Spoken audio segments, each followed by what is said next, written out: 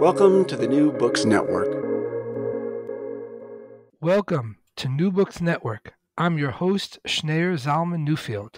In his book, Anonymous, The Performance of Hidden Identities, published by University of Chicago Press in 2023, Thomas DeGloma investigates contemporary and historical cases to build a sociological theory that accounts for the many faces of anonymity. Thomas DeGloma is an associate professor of sociology at Hunter College and the Graduate Center of the City University of New York. I'm so glad his new book has brought him to our program. Welcome. Thank you, Zalman, for having me. I'm really happy to be talking with you today about the book. Oh, I'm so glad. So to get started, could you please tell us a little bit about your background and what led you to write this work?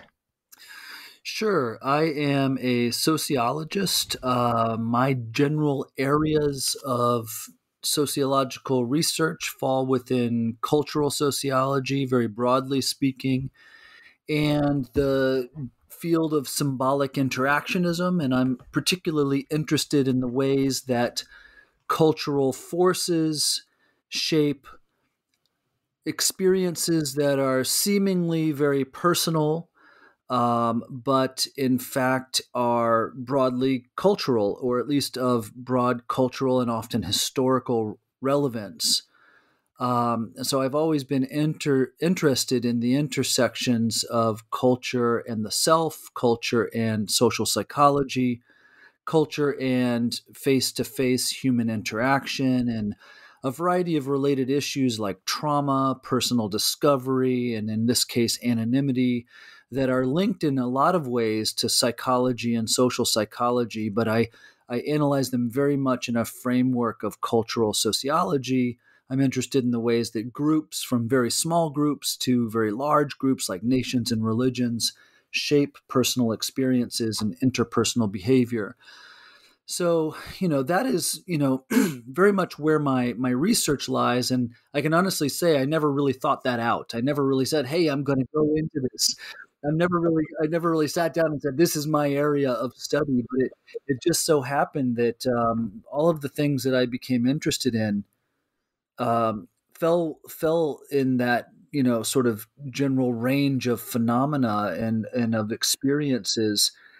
And this project in particular, actually, there's an interesting backstory to it. It started as a paper in graduate school, my first semester in graduate school at Rutgers University, when I was taking a classical sociological theory course with Eviatar Zerubbabel, who is, a pioneer and a founding figure in a cultural sociology of cognition, but also somebody who really kind of keeps the Zimilian method alive, that method of studying broadly relevant social forms and patterns that transcend otherwise very different cases across time and context. And he was a huge influence on my work. And of course, his graduate mentor was Irving Goffman, the very famous contemporary theorist, sociologist of the 20th century. And you'll see quite clearly both of their influences directly in my work. So that's my sort of intellectual lineage. I was sort of trained in that tradition. But when I entered graduate school, I entered as a deeply committed Marxist and a political organizer. And so, this first semester in graduate school, I was struggling with and learning a lot of new ideas while also politically motivated and interested. And Eviatar, challenged us to and I think in order to both teach us sociological thinking, but also to force us out of our boxes, out of our comfort, our intellectual comfort zones, he challenged us to write a series of papers in our classical theory course. And each paper was supposed to be adopting the theoretical lens of a particular theorist. And these were short little essays, experimental essays. And they could be on whatever topic we chose. And for the assignment that was related to the theory of Zimmel, I chose the topic of anonymity, which, of course, Zimmel addresses a little bit, and others like Peter Berger and Thomas Luckman, and of course Alfred Schutz have addressed the concept of anonymity in their work, but I saw that there was room for a much broader and a much more thorough and cultural sociology of anonymity. And so I took, the sort of, reins from them or got the baton from them and was experimenting by writing an essay about anonymity. And I really enjoyed it. And I really enjoyed all of the room I saw for development there and all the ideas I had, many of which were politically motivated at the time. And then that little paper was maybe, I think, 12 or 14 pages long, and it went into a filing cabinet for over 20 years. And then at some point when I was thinking about my second book, after I had published Seeing the Light, and that was out for a while, and I had finished writing a couple of articles that I had planned, I was like, I really want to, start a second book. And I literally took out the hard copy of the paper. I didn't even have a computer file. I didn't even have a saved computer copy. And I reread the paper and I said, I knew immediately that there could be a book there. I knew immediately what I wanted the chapters to be focused on. And of course that changed a bit, but the seeds were all there in that early paper. And I started researching. I started the process.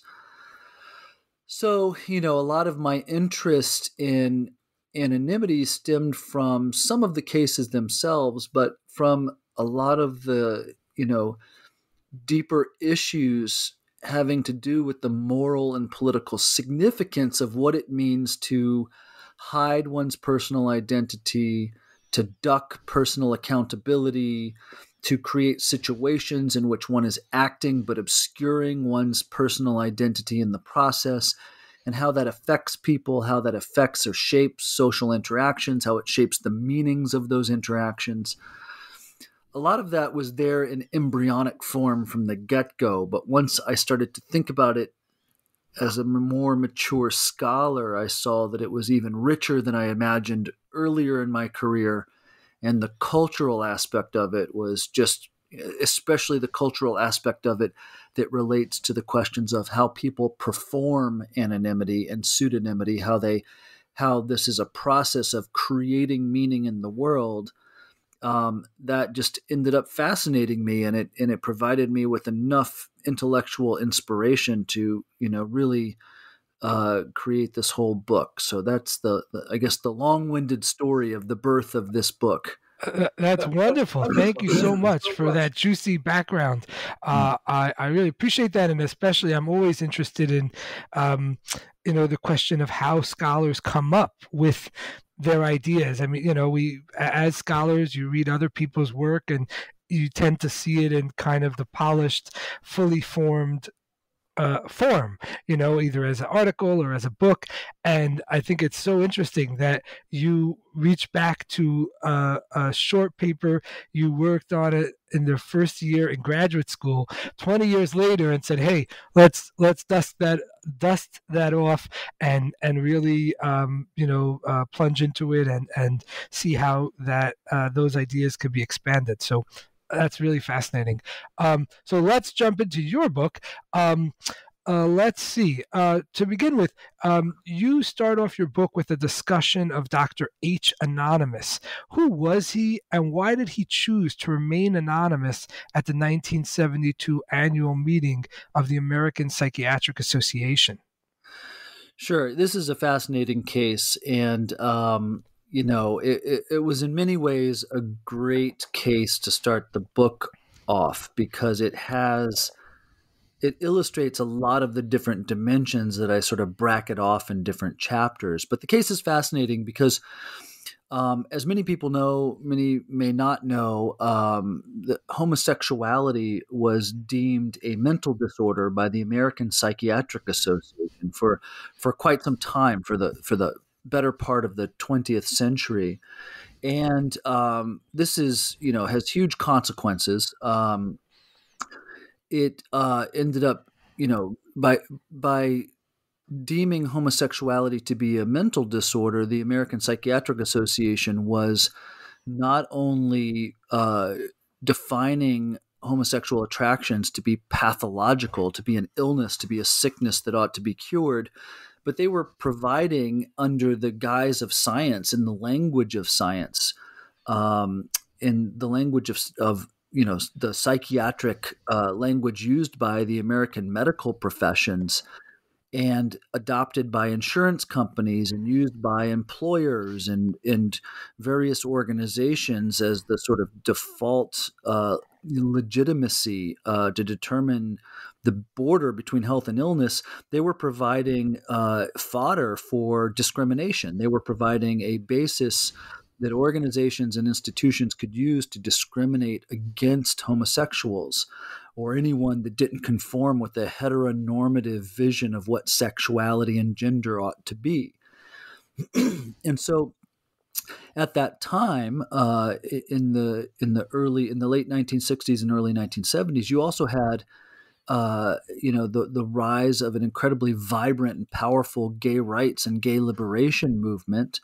And some of these activists started to pressure the American Psychiatric Association to retract that definition, to recognize that homosexuality was not a mental disorder, that was a legitimate form of sexual expression, and to recognize that it was contributing to harm with its definition of homosexuality as a mental disorder. And in the process of making that case, several gay rights activists, including a few that I discuss at the book, had encouraged and really pressured the APA, the American Psychiatric Association, to host a panel at its 1972 convention.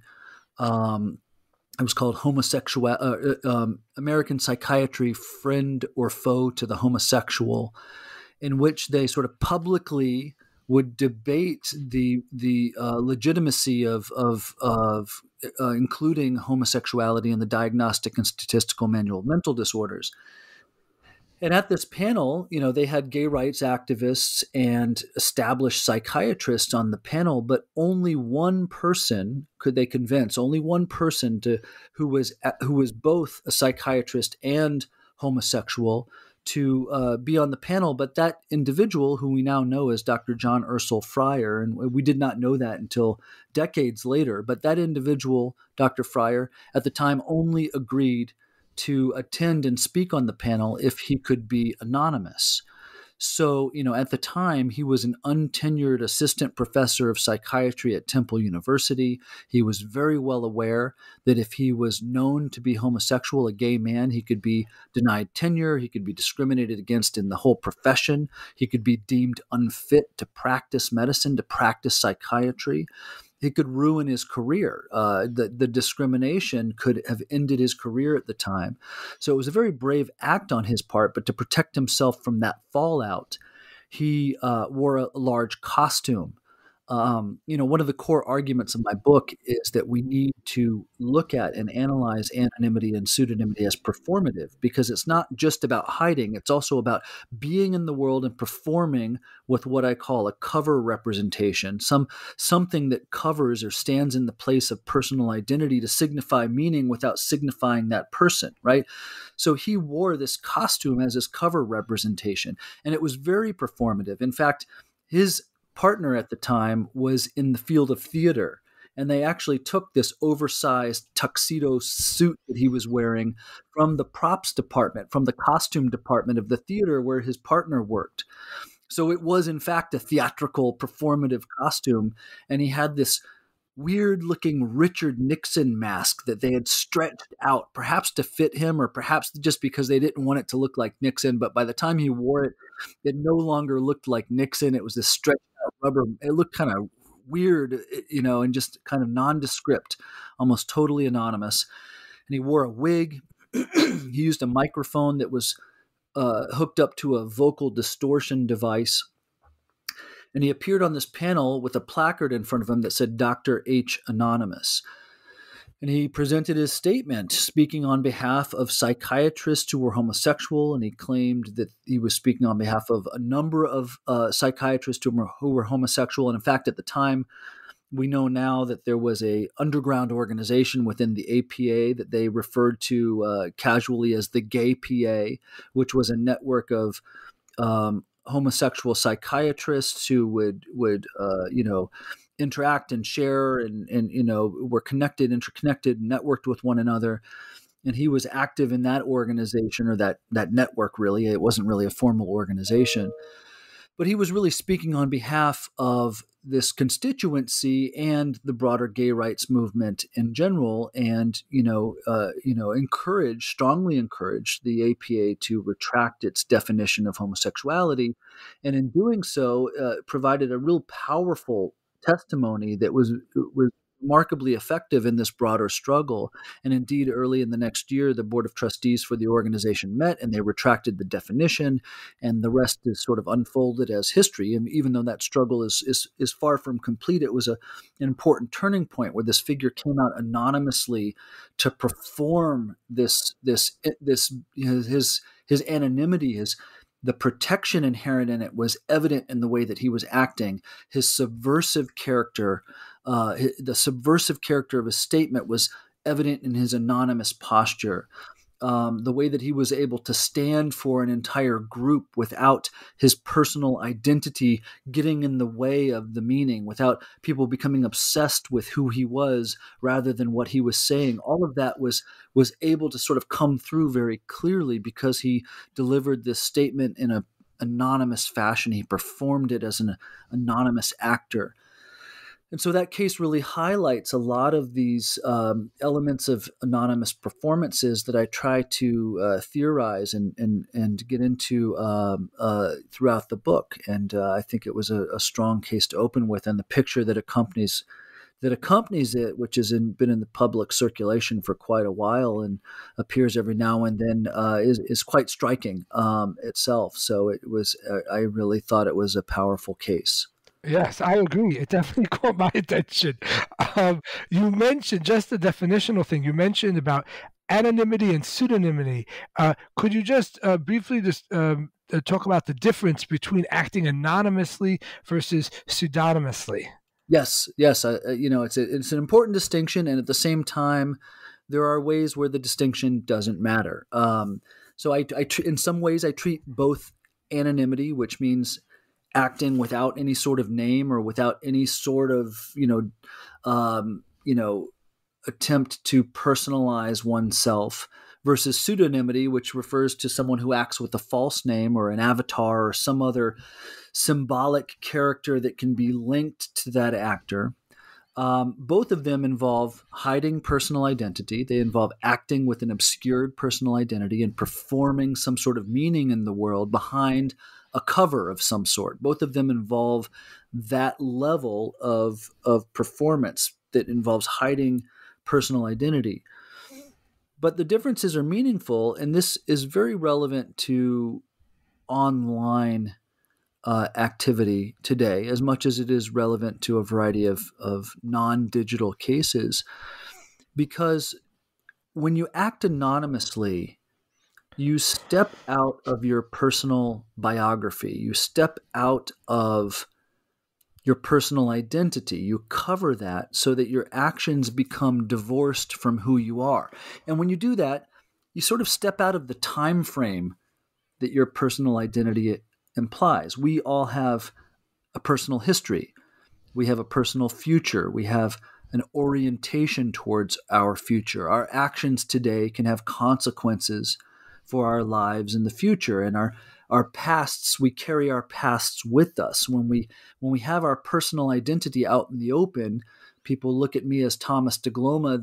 They know my past, whether as a scholar or as a friend or a family member. They know my past, and they know that my actions will carry into the future, and that I will carry those actions into the future as well. When anybody covers their personal identity, I'm stepping out of that past. I don't carry that past with me when I'm acting anonymously, because I'm divorced from the identity of Thomas DeGloma.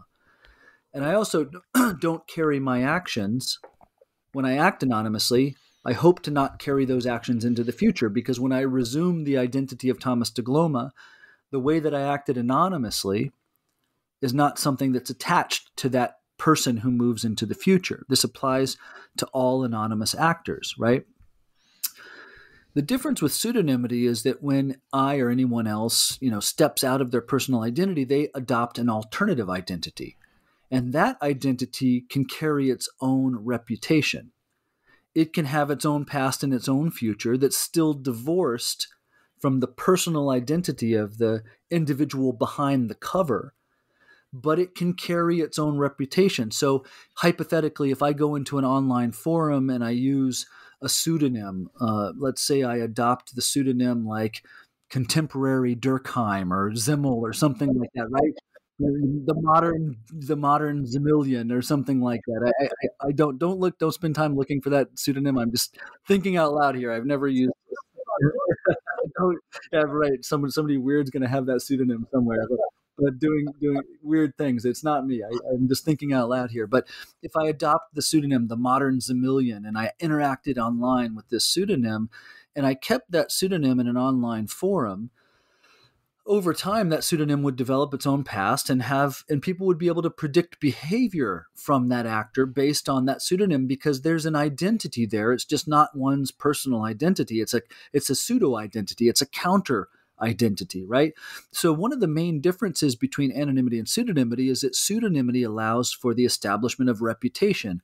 It allows for a chain of events to be linked together, actions to be linked together in a way that allows audiences to have some sort of degree of expectation from that actor, some level of predictability about their next move, right? So pseudonymity also allows for certain degrees of accountability.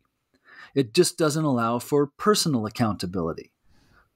There are, scholars. The philosopher Alfred Moore, for example, is one who I cite multiple times in the book.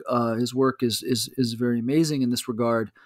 Who argue that pseudonymity can allow for accountability in deliberation, public deliberations, online deliberations. We can have accountabilities built into actions with pseudonyms while also protecting individuals from discrimination for their ideas.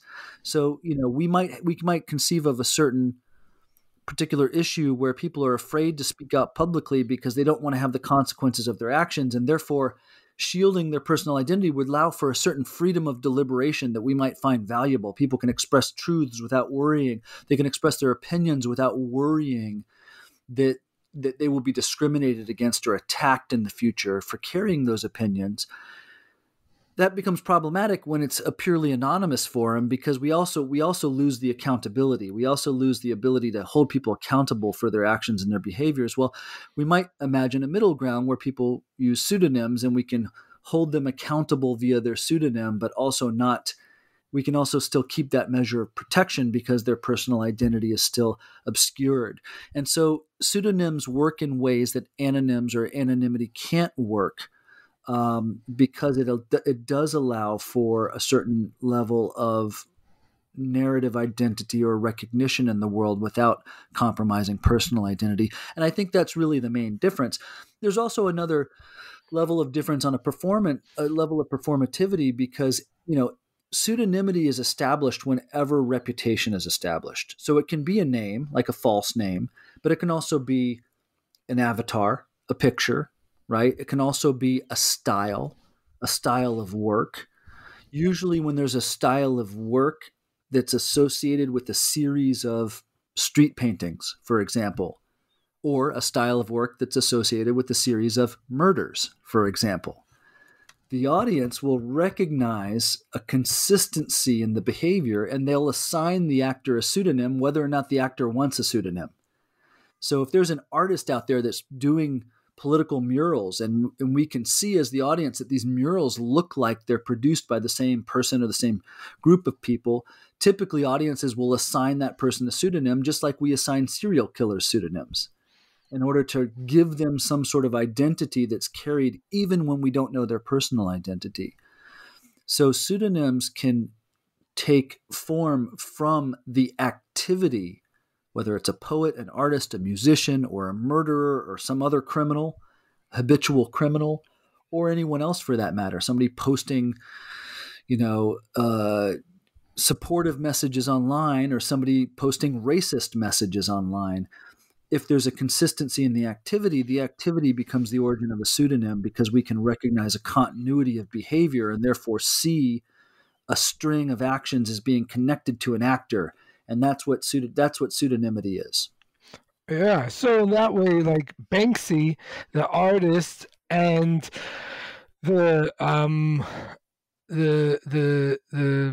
Boston Strangler or something have something in common, that people in society have looked at the bodies of both of these people's work and said, hey, we see similarities between one piece of graffiti art and another.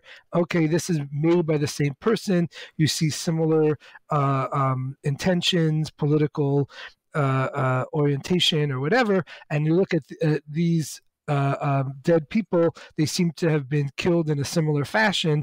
Well, maybe they're linked to each other by the person who did the killing, and we're going to give that person, this particular moniker, this particular sort of nickname.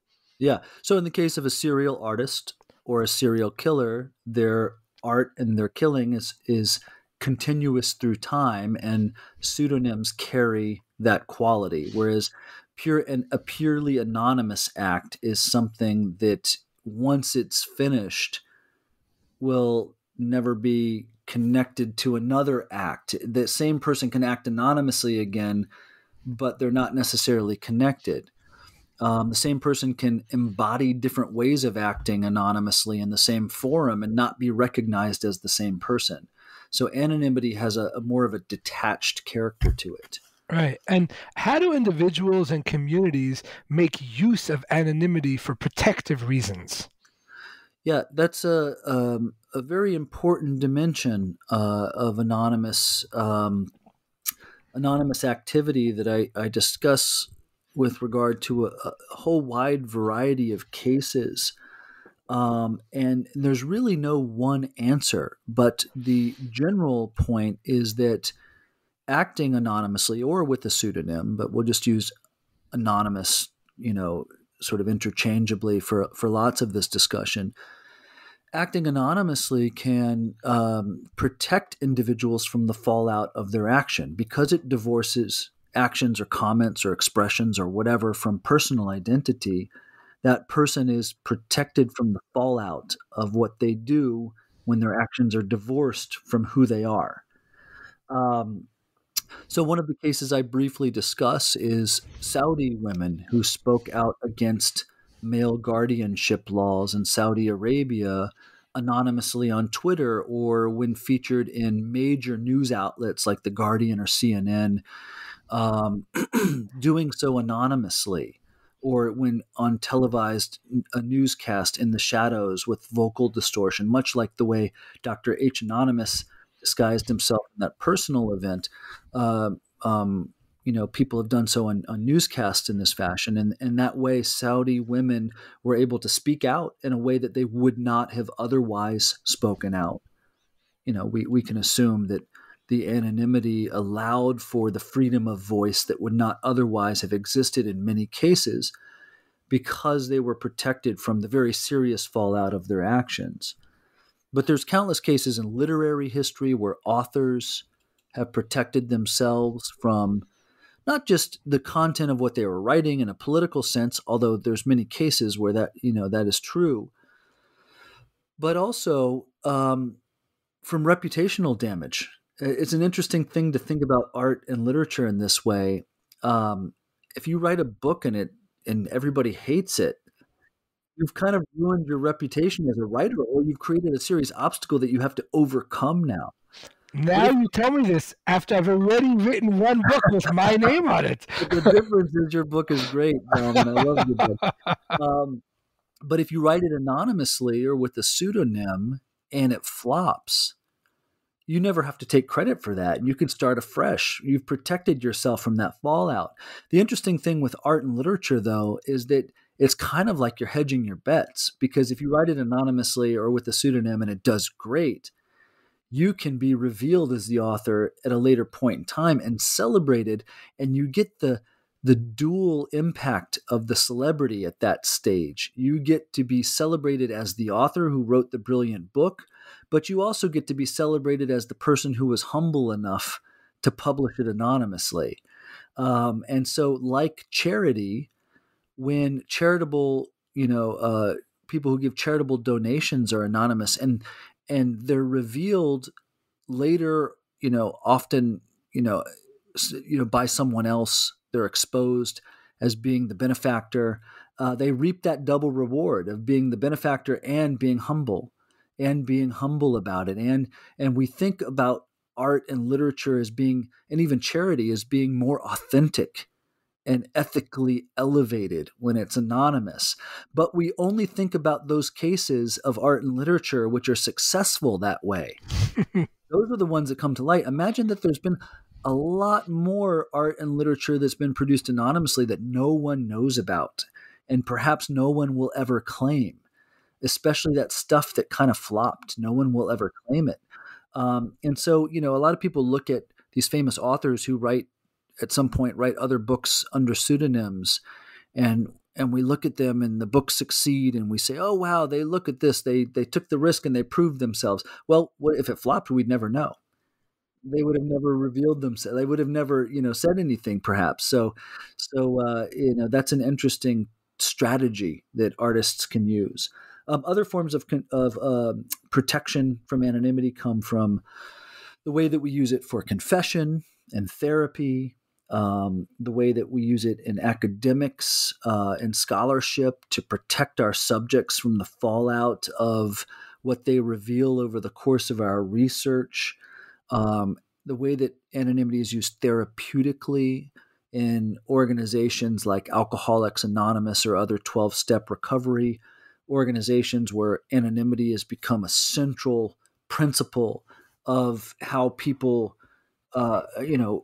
work to heal or work to transcend what they're suffering in those contexts, and the way people use it in a variety of other cases as well. Just to jump in for a second, sure. I think it's interesting.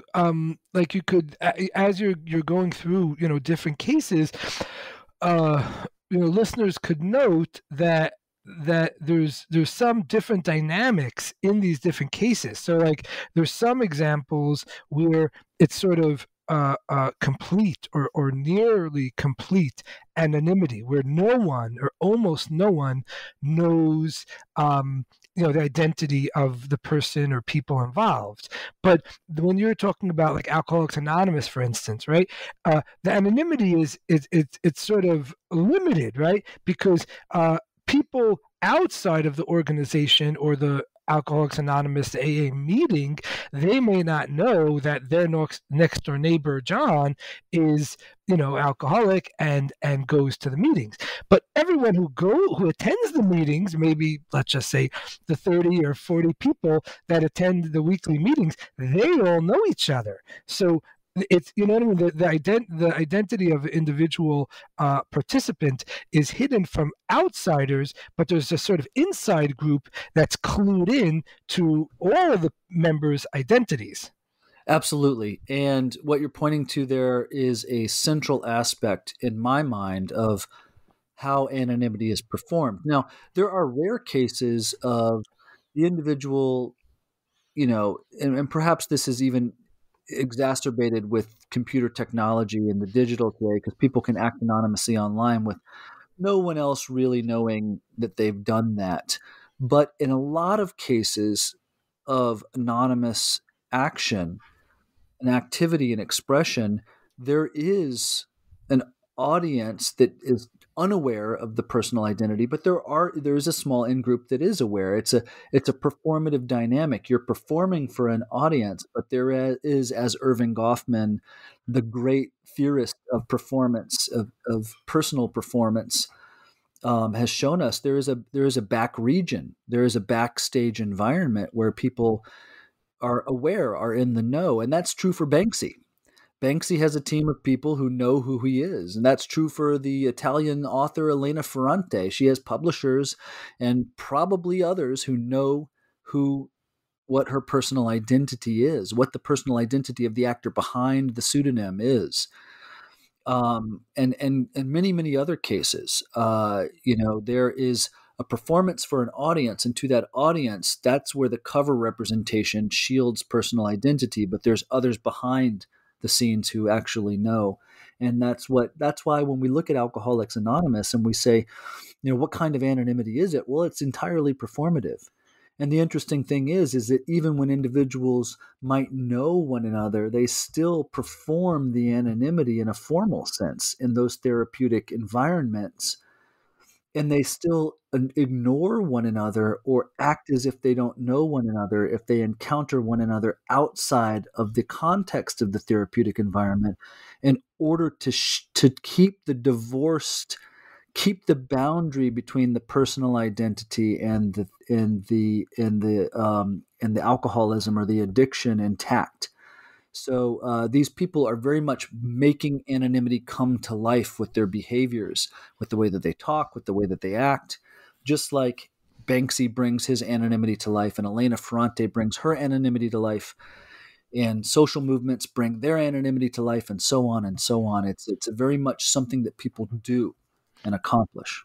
Yeah, I'm just reminded, you mentioned early on in our discussion how you were so influenced by your one of your mentors, Eviatar Zerubbabel, at Rutgers University, and I'm reminded, I'm a big fan of Zerubbabel's work as well, and he one of his books, in one of his books, he talks about the idea of a conspiracy of silence, and how a conspiracy of silence is not simply the absence of people talking, but it's sort of an active process that people who are in on it have to do certain things in order to keep the conspiracy alive, and I'm thinking it's a similar kind of dynamic when we talk about anonymity. It's not just that there aren't people's names there, or they didn't say their name or identifying features, but it's actually this active process, like you were saying,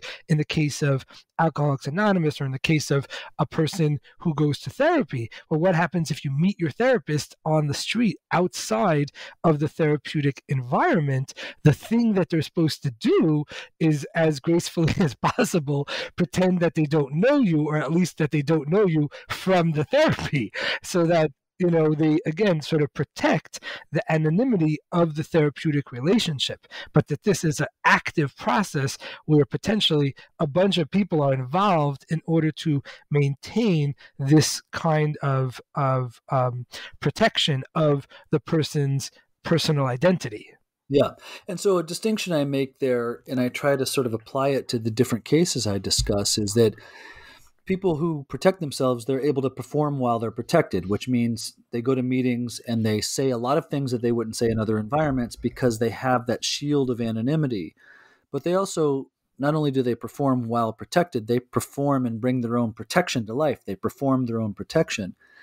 They are the ones who make the anonymity real, and there are consequences to that, because going to a therapy meeting and maintaining this culture of anonymity ends up creating a sense that what you're talking about needs to be hidden. The character of alcoholism and addiction on a cultural level in our contemporary American society, at least, and lots of other societies as well, the predominant cultural view of addiction and recovery is that it's a matter of privacy, anonymity. It's sort of something that is dealt with behind closed doors, and that creates a culture of shame. Whether or not we want to do that or not, as a culture, we do that when we end up, sort of treating it this way. And a lot of the generation of the way that is generated, or at least an important way that is generated, is when alcoholics and addicts themselves create the shields that free them. They're also creating the shields that stigmatize them in some ways. And I think you see, and it's not just alcoholics and addicts, by the way, it's anybody who uses anonymity for protective purposes. When they act anonymously, they might be legitimately in need of protection, but they're also reinforcing the notion that they have to hide, right? And in doing that, there might be some planned consequences to that type of activity. In the case of alcoholics and addicts, there's a number of people in recent years, the last decade and a half especially, who have sort of come out, so to speak, as addicts publicly as a way of sort of confronting that shame, confronting that notion that we have to hide. And others like Channel Miller, who was the victim of the very publicized rape case at Stanford University, and she was sort of given a pseudonym throughout the court hearings and in all of the official documents, and was anonymous in the press and et cetera. At some point released a victim statement in her own personal name, and writes about how freeing it was, because when she was anonymized through the process, she felt like she had no ability to tell her story. And when she claimed her name and claimed her experiences, she was able to transcend it on another level. So the anonymity in those court cases, while providing a measure of protection, also creates a very socially isolating situation that can lead to shame, that can lead to an exacerbation of the sort of loneliness involved with many of these struggles. Right. And what is subversive anonymity? So subversive anonymity, and again, these are analytic brackets that I create for the sake of talking about these characteristics. A lot of the cases I discuss have elements of different characteristics. But when I talk about the subversive character of anonymity, I talk about the ways that individuals use anonymity and pseudonymity to subvert social norms. But these social norms can be laws, they can be legal, codes, they can also be, more general social norms and values that are sort of the mainstream norms and values. And when people act anonymously, because they escape accountability, they are able to do and say things that they would otherwise never say and do. They're able to meet together with other people who are also doing and saying those things, who, if they were doing and saying those things in their personal communities and with their personal identity exposed, they would be ostracized, persecuted, shamed, whatever the case might be. And this is one of the great contradictions of anonymity. Is that good or bad? No, it's not either, right? It's neither good nor bad. It depends on the case and your assessment of it, because individuals can use anonymity to subvert oppressive norms. They can use it subversively, like the street artist Black Hand, to challenge state censorship and persecution in Iran by creating street art that is critical of state power, right?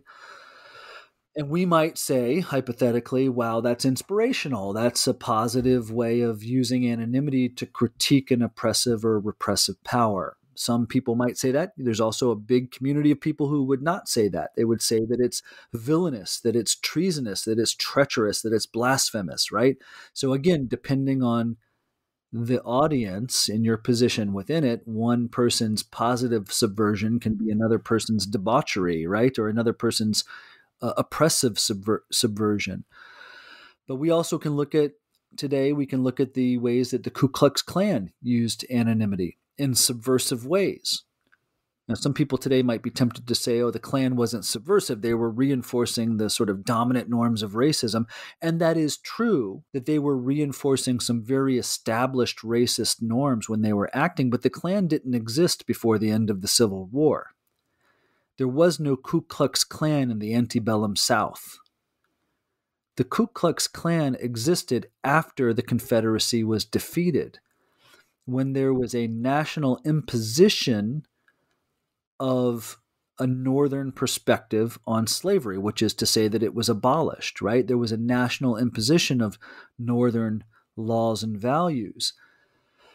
Then that Confederate pro-slavery attitude and actions became something that was forced underground or forced to retreat out of the dominant and into the subordinate, right? And then you see the rise of anonymous Klan activity. Then you see ex-Confederate soldiers and racists of the South putting on hoods and masks and various types of disguises to act racism out in a subversive way to attack the dominant order imposed by the North in the aftermath of the Civil War. So they are subverting these dominant Northern norms, and they're using anonymity to do so. But it's certainly in a way that we would say today, hopefully everyone, of course, everyone wouldn't say this, but that all, freedom-loving people would say today is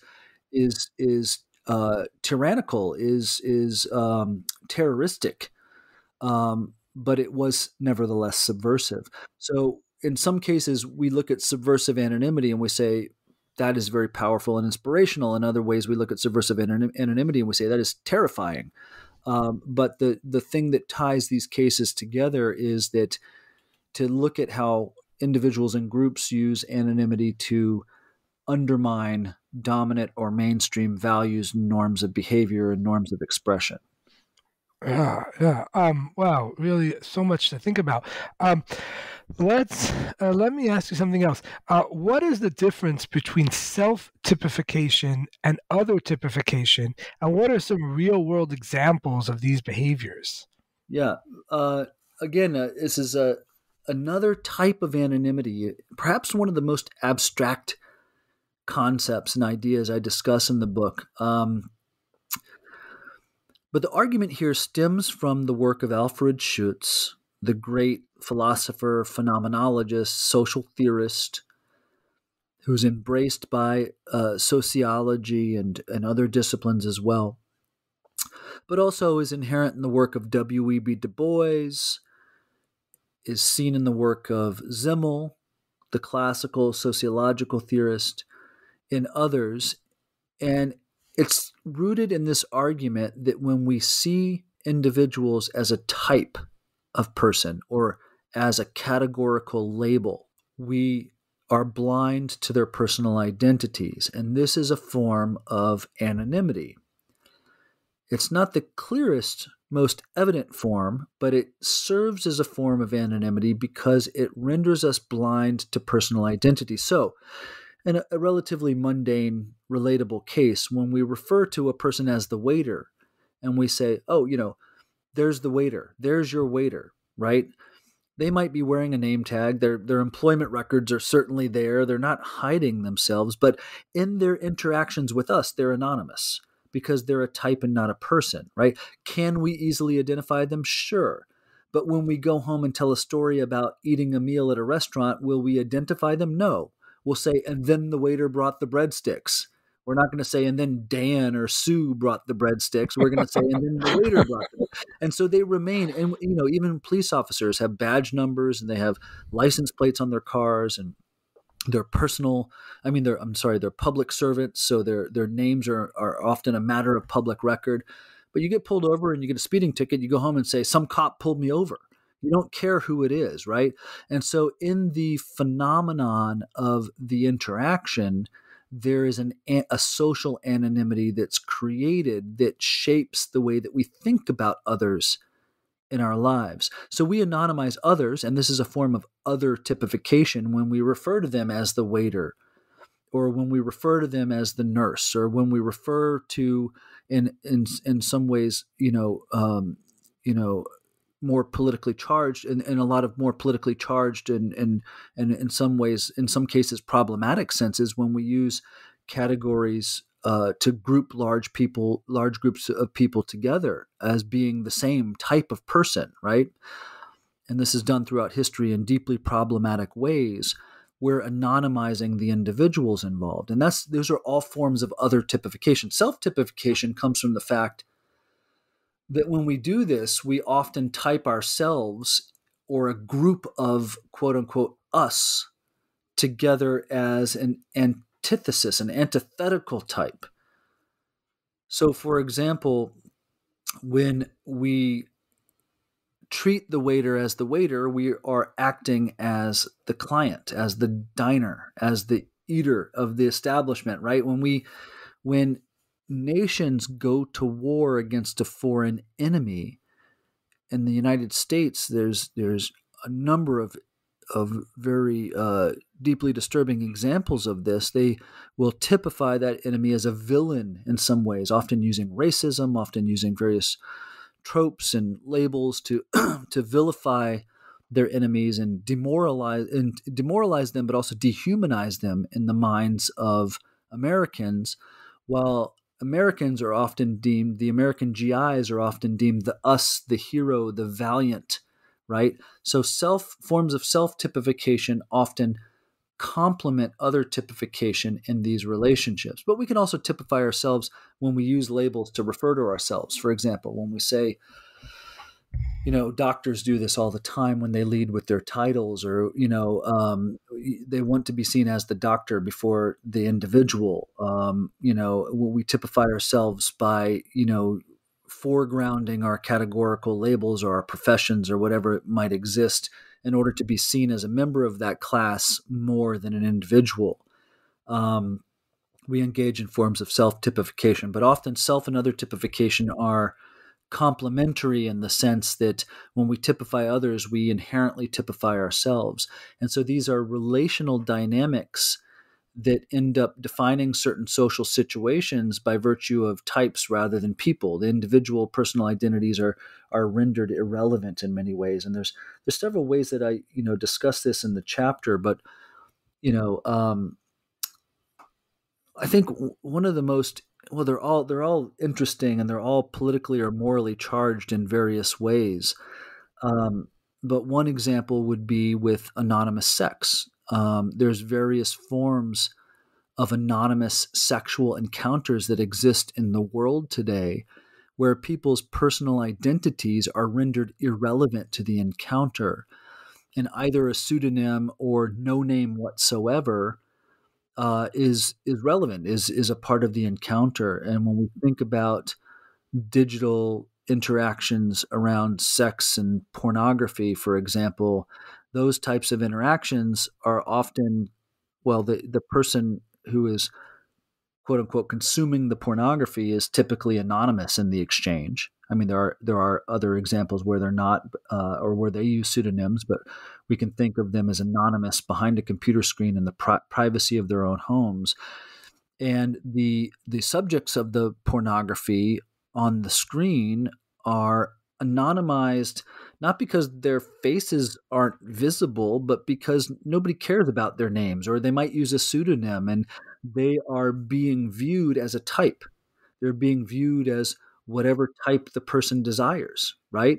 And so that is why they're being viewed, and that is why the interaction happens. That's why that's the character of that sexuality in that regard. So it is one that is almost entirely anonymized, but yet is,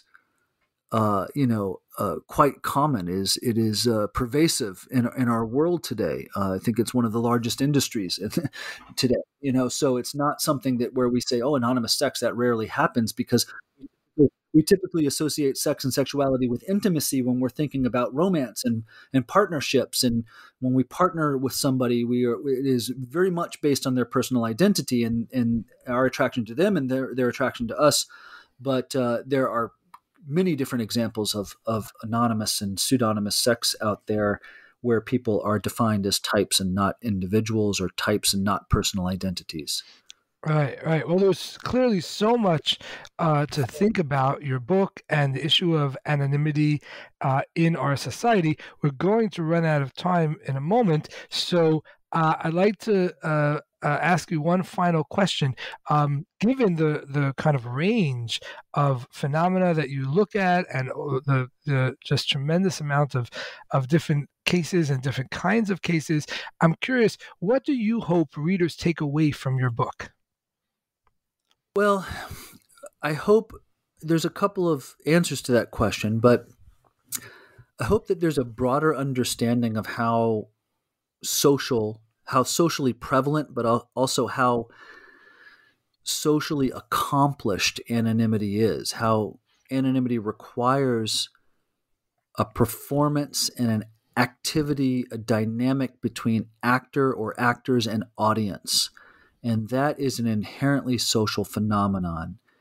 And that understanding of anonymity and pseudonymity, I think, can help us to interpret a lot of different cases that are relevant to the world today, from political intrigue, anonymous authorship, anonymous accusations in the media, digital interactions, and a lot more.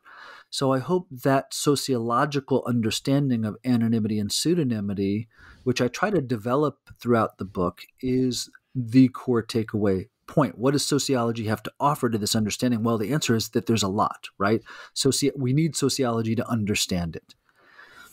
But the second is that there's a lot, as you pointed out in your opening to our conversation, there are a lot of cases, historically and contemporary cases, that I delve into quite deeply. I try to do some deep dives into these cases, and I think there's a lot to learn from each of those particular cases, whether it's the anonymity of the medical professionals who participate in capital punishment and executions by lethal injection, or the anonymity of bank personnel behind the financial crises, or the anonymity of social movement actors who wear different masks, or the anonymity of artists and authors and why they're actually acting anonymously, or any of the other cases that we've discussed today. A sociological perspective on anonymity can help us to understand the particular dynamics of those cases. And so while I could have written a thinner book focusing just on the general theoretical points, and there would have been some value there, I chose to do a lot of deep diving here into these cases because I started to see how powerful the sociological perspective was when it came to interpreting those cases, and how it gave us insight that I think was lacking before. So I hope on a general level and on a particular level that there's a lot to offer. Yes, well, we're all glad that you wrote the book that you did. So thank you for that. And thank you so much for taking the time to share thoughts with us today. Thank you so much for having me. I appreciate it. That concludes our program. Thanks for listening and have a great day.